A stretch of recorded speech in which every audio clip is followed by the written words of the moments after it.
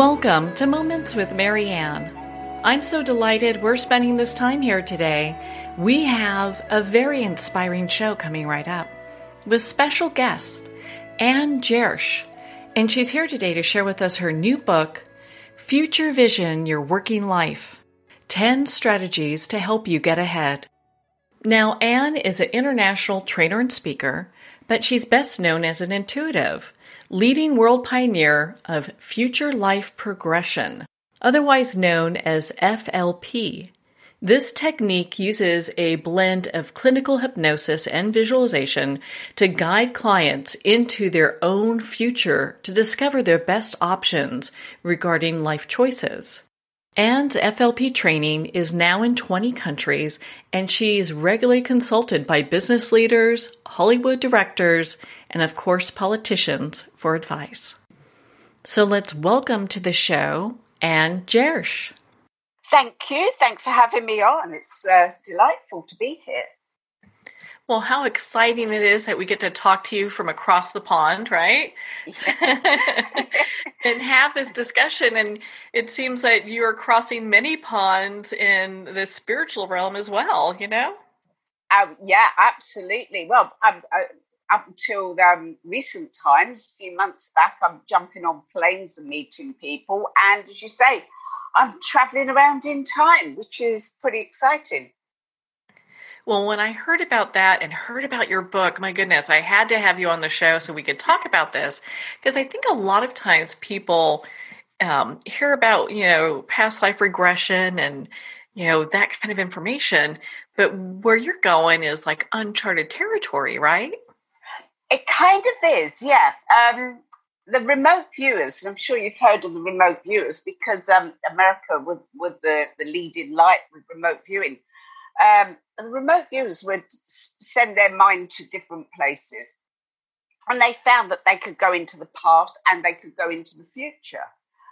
So it had been done before. And, I take people to say ahead in their current lifetime or into a future lifetime. But, in Hinduism, they talk about the cycle of life, and they think of past lives and future lives.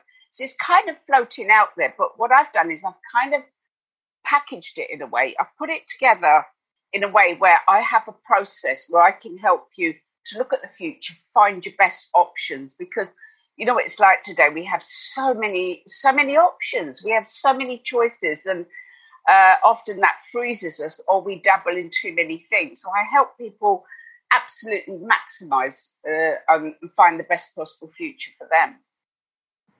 Now, I know that you've written many other books and you're hugely popular when it comes to this realm, not just in the UK, but also here in the US. What inspired you to write this book? That's really interesting. See, you're intuitive, because I was really drawn to write this book. And all my books have been more spiritual, but I wanted to write more of a business book for people that are maybe self-employed or work for a company, but also need the spiritual element, but not in the woo-woo way. I wanted it to be very much based on science. What really inspired me was I was seeing the world of work dramatically changing, and that rate of change was getting faster and faster and faster. People were not coping. People were saying to me, I've always done it this way. It's always worked. It no longer does. So the world of work was constantly changing, and people were constantly overwhelmed with information, trying to keep on top of everything and not coping. So I thought we need different strategies as we walk into the future than we've had in the past. Tony Robbins has often said, if you keep doing what you're doing, you're going to keep getting what you're getting. That's actually changed. If you keep doing what you're doing, you're going to come unstuck because the world's changing. And so what you've always done, you're not going to get the same results. So you're going to struggle. So we need a whole new bunch of strategies as we walk into the future. And I spend 6 months on a book. I spent 3 years just talking to people, just looking into this, noticing what's happening, what works, what doesn't. And I spent 2 years writing. This is a 5-year project. It's a huge project. A couple of times I thought, what have I taken on? But it was a huge project. But I just had this real real feeling I needed to get this information out there. Well, I think especially now it feels like we're in this position where people are feeling maybe like they've lost hope when it comes to their job. Yeah. And I felt that, your book and the direction you help people with really helps them to see a clearer path. Yeah, that's the aim. That is the aim. When I'm talking to people that they're with the overwhelm, and obviously now that we've had this virus, a lot of jobs are going to go and not be there in the future. So people are having to reinvent themselves. So what I did was I came up with 10 strategies that really make a difference. And we've been in the age of information. We're in the information age. Up until recent times, it's all about logic, book learning, and we've needed that. Our ancestors were more intuitive, using their gut feelings, especially if you go way back when they were primitive, that they would have had to have used their instincts in order to survive because they were in survival mode. So we came into that mode. We were initially in survival mode, which is quite primal. Then we came into the mind mode where it's all about logic. Now we need to use a combination of both. I really feel we need left brain, right brain. I'm constantly talking to people. They subscribe to everything. They're trying to stay on top of information. They're trying to learn everything. They're trying to be in touch with everyone. And what we have to do is actually slim down and absolutely be brilliant at our one thing. Really slow everything down, calm it down, and work intuitively. Some of the best research has shown that the best way to work intuitively is to have some knowledge of your subject, maybe have a quick read of something and then use your gut feeling. Don't wade through reams and reams of data because you'll get lost, you'll get bogged down and you won't be able to process it. But having a quick scan and then tapping in and go, what jumped out at me there? That's when you start to get smart. So I've got 2 chapters about intuition because I think intuition is really, really needed in the future.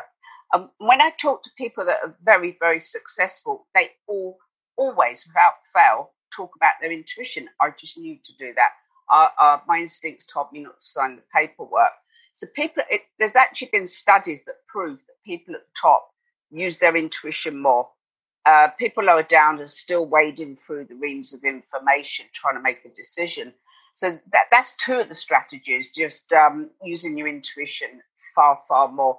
We need that for the future. Do you ever get people that say, you know what, I don't think I'm intuitive, so how am I going to use the information in this book? Yeah, that's an interesting one, especially in the corporate world. When I go into companies, you will get somebody and you can spot them because they've got their arms folded and their legs folded and they're kind of rolling their eyes a little bit. But, usually when I start talking to them and say, one that most people have, if you ever had that thing, you're looking at places to live, you're looking at apartments or houses, and you know which one's yours. You know it before you've even walked up the park, and they always say, yeah.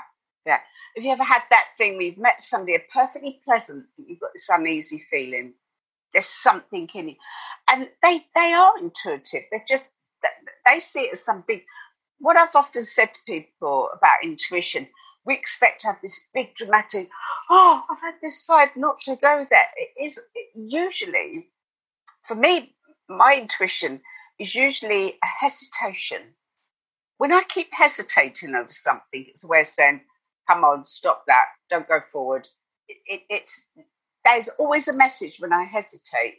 Some of the world's greatest, one of the top financiers in the world said, when I'm about to sign paperwork, if there's something wrong, I'll get a pain in my shoulder.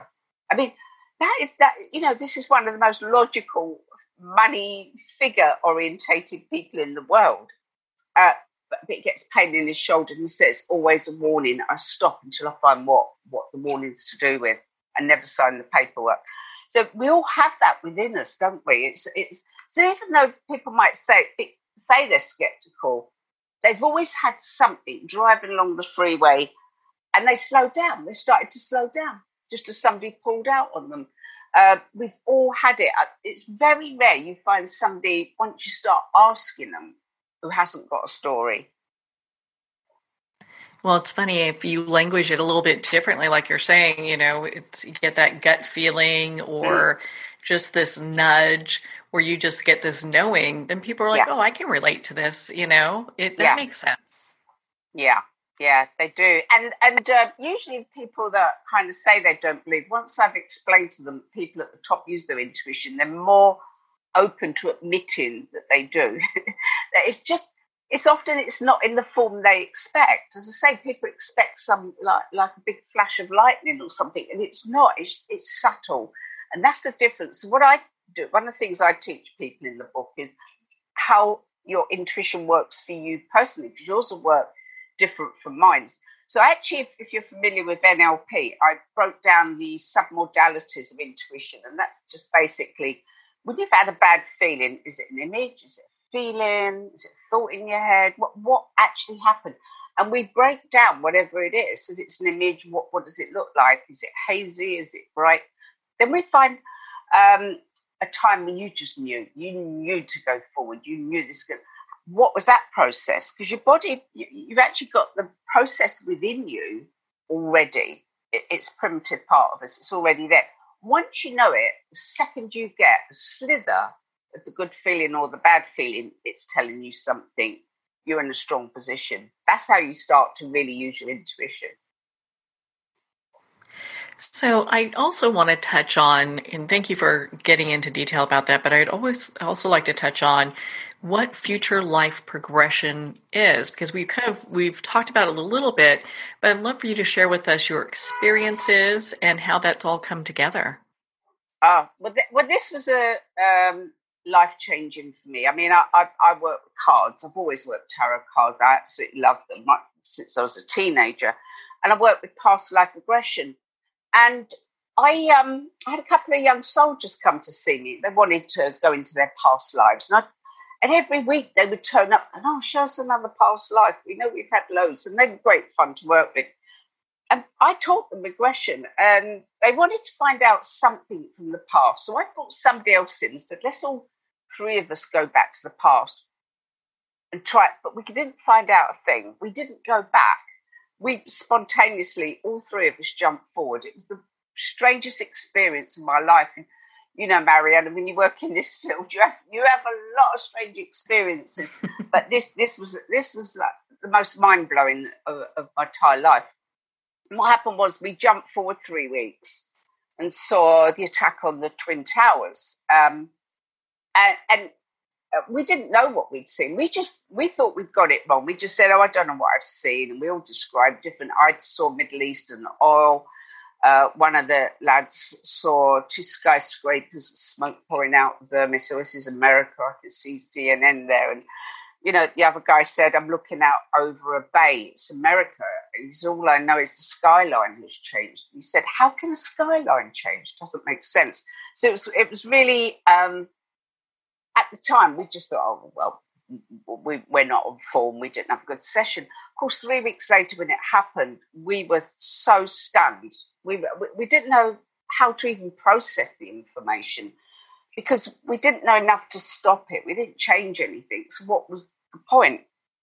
And after a little while, we started to see if we could do it again, do it at will. I started using the processes I used for past life regression, only taking the lads forward, and we started to predict world events, not things that not obvious, certain things you guess, but this wasn't the obvious.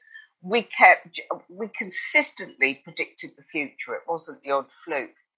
And then I started to experiment with my clients, and they're great. They trust me more than they should sometimes. And I started to take them into the future, 5 years, and they'd see, oh, I'm living somewhere different, or I'm in this new job, or whatever. And I met a new partner. They were coming back to me, and this is what really got me. They were coming back a few months later saying it started to happen. I found that new job. I met that person. I'm not a particularly patient person. I should be working in the spiritual field, but I'm not. But that got me because I thought we don't have to wait a long time. We can go straight to what we want. And what we were doing was getting the future and bringing it into our current consciousness.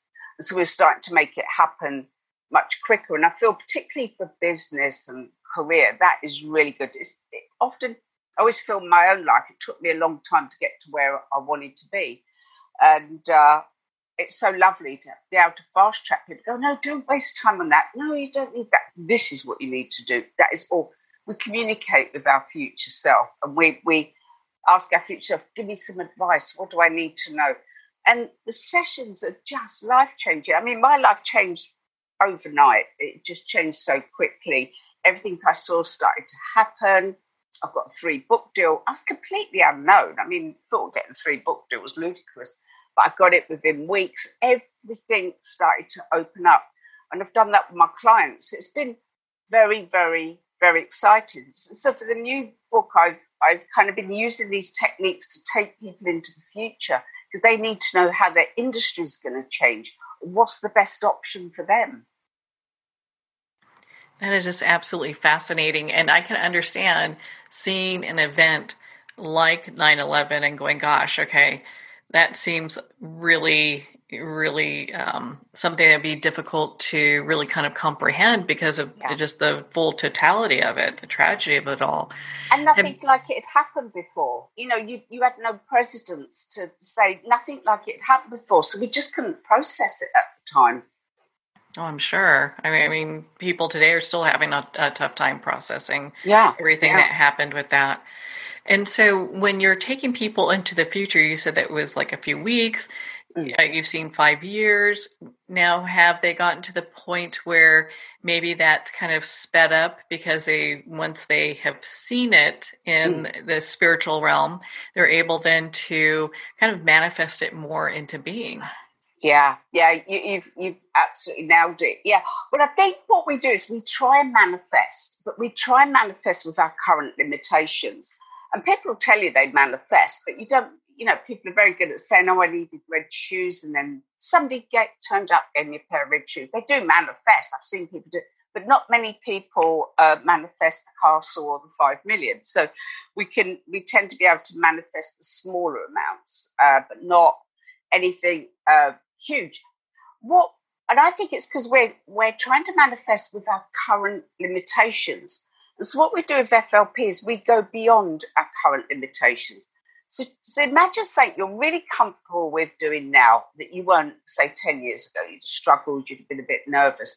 If you could travel back and give that energy to your past self and go, this is what it feels like to be good at this, you'd rock it, you'd do it much sooner. So we're kind of jumping beyond the blocks now, going straight to where we have the absolute best future and really feeling it. You have to be able to experience it. So we get the people we're working with to really experience the whole thing. And that's when it changes. That's when we bring it back to the current time. And I teach them how to bring up that energy every day. And that's when great things start to happen. Oh my goodness, I love that. Have you ever gotten a point where someone has seen a future where they're like, I'm not buying that and I don't want that they're able to kind of like change what happens? Yeah, well, we look at multiple futures. So, you know, often we'll but my favourite is to take people forward 5 years, see what they're doing on their current path, with their current mindset, progressing as they're progressing, where are they? And usually, you know, they've moved on a certain amount. Some are saying, I haven't done as well as I thought. Some are saying, things have panned out quite well. And I get them to find out, is there anything we should have done differently? And then I take them forward to their best future. This is them living up to their full potential, making all the right moves. And I put them, and they actually, you can see them move. They start to sit differently in the chair. Something about them energetically changes, and you can see it. And they walk out different. It's really attaching them to that powerful. And so, we just look at different futures. We do it all the time. Just take people to find, okay, what would happen if you didn't do that? Okay, what's different about that future you that's got it right? And we really get what we need in order to make it happen. In your book, you talk about using your brains, plural. Yeah. What do you mean by that? I'd love for you to share that with our listeners. Oh, do you know, that is, there's 10 strategies in that book, and that is the one that I got stuck on more because I couldn't let it go because it was so fascinating. you have your brain, and you know what the components of a brain, whatever you see as the components of the brain, neural pathways, the ability to remember. It's a whole bunch of stuff that makes up the components of the brain. You've got exactly the same in your heart and in your gut. Absolutely the same. And often we people in the spiritual field tend to be very heart-based, which is terribly, terribly nice, but not always useful to them. Because when you're heart-based, you're kind to everybody, but you're not business-like. You're not business-like, and people can take advantage of you. And I've had many conversations with therapists. They just go, oh, them people, they never pay me, and, they stay for 3 hours. And, so heart-based is not business-like. So, but heart-based is when you're doing what you love. So what one of the processes I do, I get people to use all three brains. In the book, I liken it to having three friends. So you've got one friend who, head-based, he's very logical. He can process information. He can make a great plan for you. You've got another friend who's really got your best interest at heart. This is your heartfelt friend. Will make sure you love what you're doing. And then you've got your gut friend who will really kick you up the butt, make you go and do things, and will protect you. And so what I always say is, why would you only talk to one friend when you've got three amazing friends? So what we need to do is run things past all three. So say if you're thinking of doing something new, and anybody listening can do this, bring it into your heart. Just bring it into your heart, and how does it feel? And if your heart's not enjoying it, forget it. Let's just stop it right there. But if your heart's going, oh, I'd love that, then bring it into your head and go, right, what do I need to do? What is the plan here? What do I need to do? How do I structure this? And then you bring it down into your gut and go, right, let's get going. Let's take action. When you start using all three brains, it gives you an incredible balance.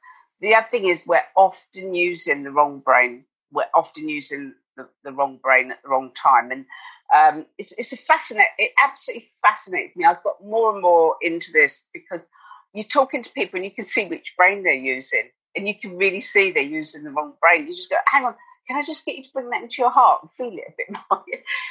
It's absolutely brilliant stuff, the three brains. And there's a suspicion that there's even more brains in the body. We just haven't found them yet. Oh, I wouldn't be surprised. And if anyone's going to find them, I'm sure it's going to be you. Well, there's a couple of really good guys who work with multiple braining, and they're worth a look. I've got to take my hat off to them. I did a lot of research, and then I practiced and tried and used my intuition. Then I came across these guys, and they've done a huge amount of work. So there's a book called Embraining where they've already done it. I just think it's fair to mention them. I have mentioned them in the book, but I will be looking for more brains. I definitely will be, because I know I've got strong suspicion the liver, and that controls our anger, and I've got a feeling there's a whole bunch of stuff goes on there. So I will be looking into the brains further for sure, because it blew me away when I started looking into it. Well, I'm sure. I mean, I found it so fascinating the way you broke it all down. And what I love about your book is that you give case studies in there. Mm. So you're really kind of giving these stories on how it applies. And I think that really makes sense for a lot of people. Yeah. The thing is, I work with people all the time, and real life stories of what it's all about. Because when you read a story, you can go, oh, I do that. Oh, yeah, I've had that situation. So we relate to it more. But I love the stories, because the case studies, because it's like working with people. They have incredible things happen. Most people, if you sit down and talk to them and ask them about their life and tell you something, we go, wow, really? And so getting into the stories, when people come to me for a session, it's great. I find the story and then I ask them permission to put it in the book. And it's lovely to see somebody having a problem and how they've turned it around, what they actually did, what process they used. Because if you've got the same issue, then you can kind of say, oh, okay, I can do that. And you can use the same. Because I put all the methods, I lay out all the methods in the book. So yeah, read the case study and use the relevant technique and create some amazing change. There's so much going on here, I know, in the States and all over the world where people, and we talked about this initially, where people are having upheavals in their jobs. Yeah. Are you getting a lot of people that are connecting you with you right now to really kind of understand maybe what their next life, the second part of their life purpose would be? Yeah, this is one of the reasons.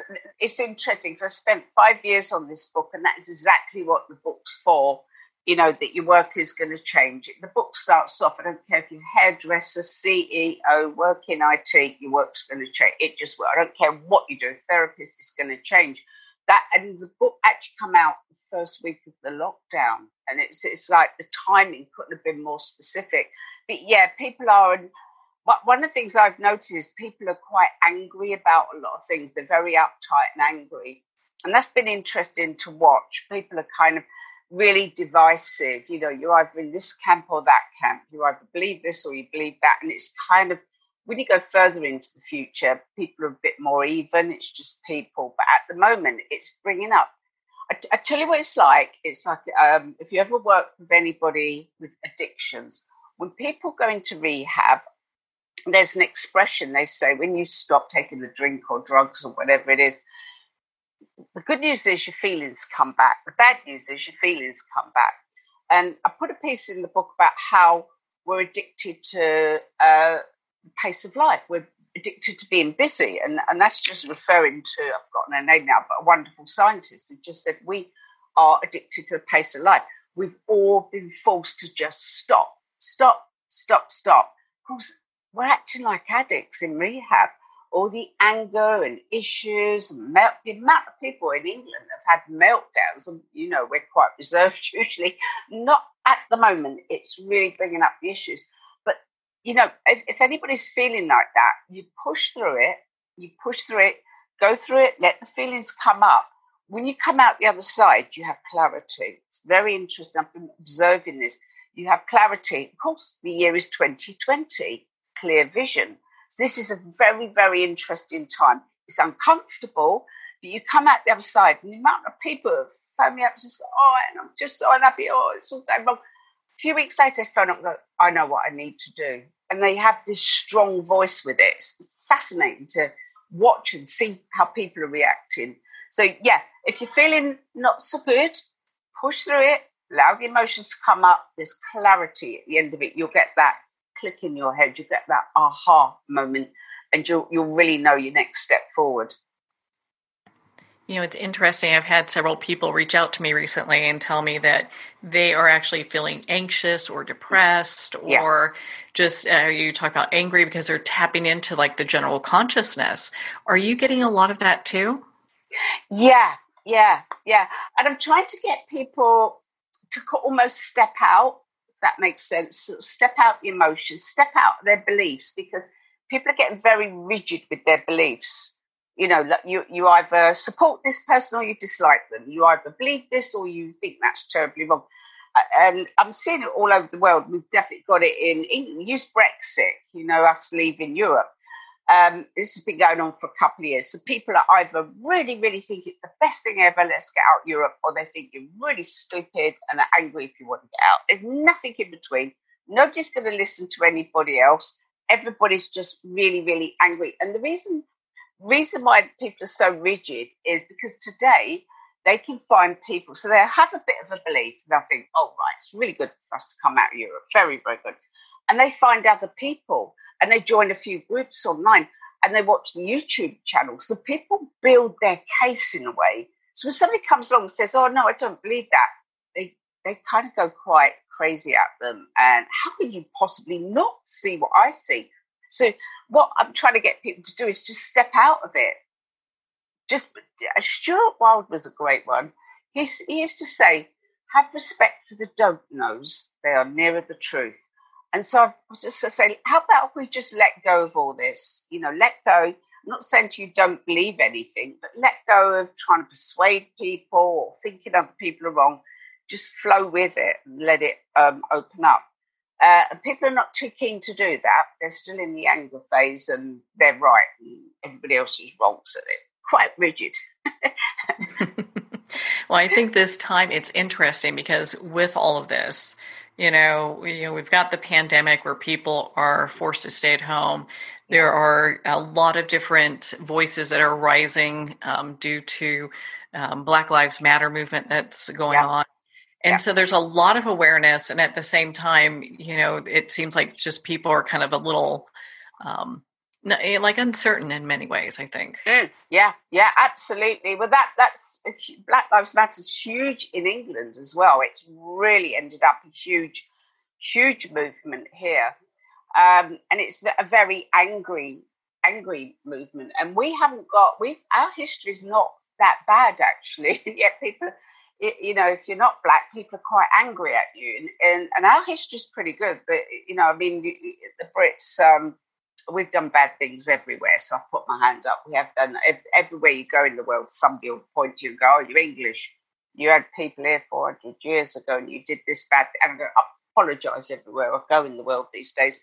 But, we also played a huge part in ending slavery, but people don't want to hear that. They're so caught up in the emotional stuff. We've also given a lot of people huge opportunity, but nobody wants to hear it. Everyone's just so caught up in the emotion at the moment. You just got to let them go through that and just come back to, why don't we all just get on? Why don't we all just, say it happened 500 years ago, not a lot we can do about it now, and that ain't my fault, but why don't we just get on? And you see people, it's almost like the realisation comes over them. And look, none of us are bad people. Why don't we all just get on? And it's interesting to see people almost melt when we say those words. So it's not buying into the anger. Well, you talked about having 20/20 vision, which I found fascinating because, during this time also, we're really encouraged to go inward and have that inward journey where we're looking at some of the things that we do need to change within ourselves, the angers, the upsets that we need to address that just reside within us. I think a lot of it is simplifying. I think we just need to simplify our lives. We've just got too much going on all the time. You just look out in nature. Nature's coming back. We've got villages here where all of a sudden deer are roaming up the high street. It's quite wonderful. I think it's all about letting go and just stopping and feeling. And it's actually really nice. I think it's all for us to simplify. People, I don't know about where you are, but in England, people are not rushing back out even when they can. You'll always get the picture of a load of people on a beach, but when you look at the numbers, it's not that many considering the population. So I think people are actually less inclined to do all the rushing around they did before. I'm finding people are now with that vision just saying, do you know what? No, I don't want to. They opened up my local high street and I had to go in and pay a bill. So I walked past the main shop where people buy their clothes and there was one person in there. Now, people haven't been able to go clothes shopping for 3 months. That shop is normally packed. They haven't rushed off. They haven't rushed off to go there. So I actually think people are changing. They're going, I don't want to go back to all that. And I think that's great. We don't want to go back to it. We want to do things a bit differently now. Yeah, I think, spiritually and the planet itself is begging for us to uncover the things that make us uncomfortable and don't serve us anymore and to do things differently, and I really felt that your work, Future Life Progression, helps people to kind of find their true north. Yeah, well, the thing is, once they find themselves in the future, living their most fulfilled life, then once they can feel it, they're not going to go back to their old way. They're going to go, oh, okay, this is me at my best. This is me doing great work with great relationships in my life. I feel healthy. They're not going to go back to their old way. So we help them find that wonderful future and really settle into it. And that's really so fulfilling to see. So, yeah, we do. We kind of tap into that future for them and guide them to it. It's really fulfilling for us to do. So, Anne, do you offer appointments or sessions that people anywhere in the world can connect with you and spend time with you? Yes, I do. I do Zoom sessions, and I love doing Zoom sessions. They're lovely. I've got a lot of people from America. It's usually about 4 o'clock in the afternoon my time. People are getting up, and I do a lot with America, a lot with the Middle East as well. I also do a monthly newsletter, and I always put a good exercise in there, something I feel useful for the time we're in. So yeah, I'm very much keeping in touch with people. I'm on Facebook, so yeah, private sessions. I'm putting together downloadable courses. People can explore their intuition further. So what's that website they can reach you at? Yeah, it's annejirsch.com. It says ANNE, then JIRS, SS for sugar, CH.com, annejirsch.com. Yeah, find me. And I'd love you to get the book. And it's not just me pushing sales. I really feel I put my heart and soul for 5 years into this because I really, really believe it's the strategies we need for the future. I knew we were coming in for a lot of change. It just happens to be the virus. There's other things that are going to create change. There's a lot of things that are going to create change. And we need to be the confident ones, leading the way, guiding other people, being strong. That's what I feel. If we can walk forward firmly, confidently, and help a few people along the way to walk into their confident future, then to me, life's good. Well, Anne, thank you so much for taking the time to be on the show with us here today. Pleasure. Real pleasure. Lovely show. Well, thank you, Anne. It has been such an honor to spend this time with you and, of course, to talk about your new book, Future Vision, Your Working Life. Future Vision, Your Working Life is available at Amazon, Barnes & Noble, and all indie retailers. And if you don't see it on the shelf, ask for them to order it. And, of course, it's available on Kindle. If you'd like to connect with Anne, you may at her website, annejirsch.com, for more information. Well, we're at the end of our time today. I would like to thank everyone for tuning in.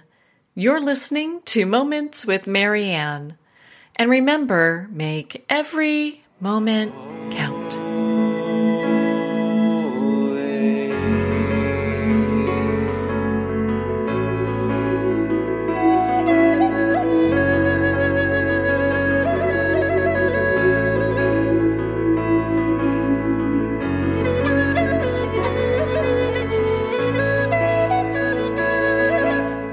In a single moment, your life can change. Moments with Marianne is a transformative hour that covers an endless array of topics with the best of the best. Her guests are leaders in their fields, ranging from inspirational authors, top industry leaders, and business and spiritual entrepreneurs. Each guest is gifted and a true visionary, a recognized leader in her own work, and while teaching others to develop, refocus, and grow, Marianne will bring the best guest and sometimes a special surprise. Don't miss this. You never know just which moment will change your life forever. Moments with Marianne airs every Sunday, Monday, Thursday, and Friday at 8 p.m. Eastern and 5 p.m. Pacific Time. Make sure to tune in and visit momentswithmarianne.com for more information.